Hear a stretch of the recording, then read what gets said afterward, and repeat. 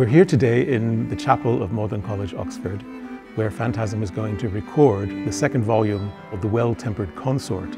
And this is music by Johann Sebastian Bach, originally for keyboard, which I've transcribed for viol consort.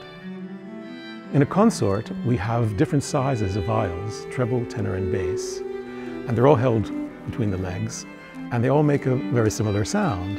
And they blend in the most extraordinary way, and the resonance is quite special. Not only is there a blend, but there's also at the same time a kind of individuality, that each player's personality can come out and converse with the other in the most marvelous way. So we're here at Magdalen College, Oxford, and this chapel really favors a lyricism and an openness as well that I think is very striking. The acoustic is special because it has a clarity and an honesty, and at the same time a warmth and an intimacy, and that's rare to find. What we've been trying to do with this entire project is to relate the works of Bach with its pure polyphony, with its equal many-voicedness, to our own English repertoire of consort music written by people like Bird and Purcell and Laws. And this music is much more sophisticated, and Bach writes in a way for a kind of ideal dancer and singer. He's always thinking of the character of an individual line, and surprisingly we are making these discoveries that have been just sitting there on the page, waiting to be unveiled.